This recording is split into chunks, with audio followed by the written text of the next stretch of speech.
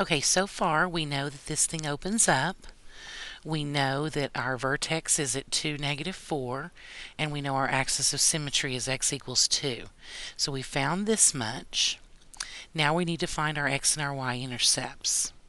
Okay, well, we need to think about what do we know. I'm going to draw a little line here. What do we know about every single y-intercept?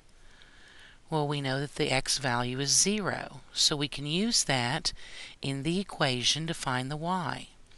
Y will equal 0 squared minus 4 times 0.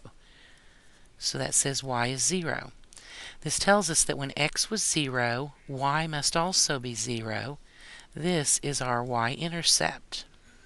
So I'm going to go ahead and plot that too while I have it here. 0, 0 is our y-intercept. And now let's go through and let's find the x-intercepts. So again, what do we know about every single x-intercept?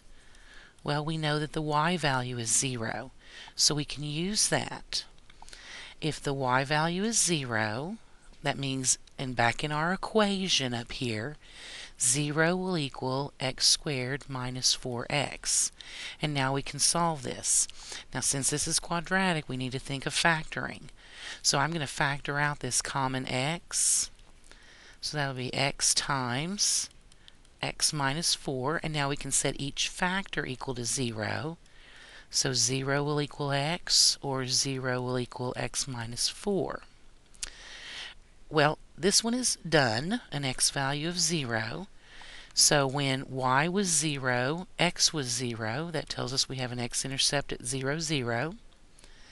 Then we can finish this one. If I move my 4 over to the left-hand side, we have x equals 4. So this would be the point 4, 0.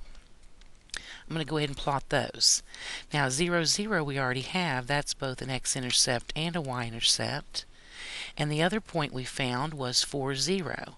So here is another x-intercept.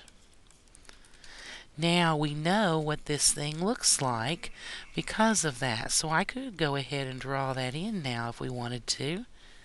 Now we've done all of that without ever picking up our calculator. Okay, now let's talk about our domain. Well, remember, we have 3 different types of functions that we talk about domain. Rational, this is not rational. Radical, this is not radical. And then polynomial. This is a polynomial function. Quadratics are very special kinds of polynomials. And if you'll remember from your polynomial domain, that is all real numbers, -infinity to +infinity. Now for our range. Let's look at our function here. The range we talk about being the smallest to the largest y values. Well, our y values start right here. This is the lowest y value on the graph, and that starts at -4, and then the graph goes up from there.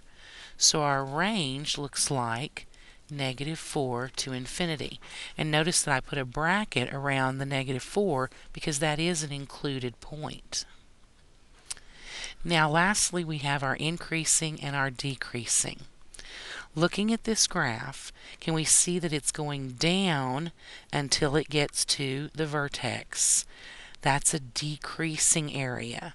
So over the domain, this starts decreasing at -infinity and it stops here at 2.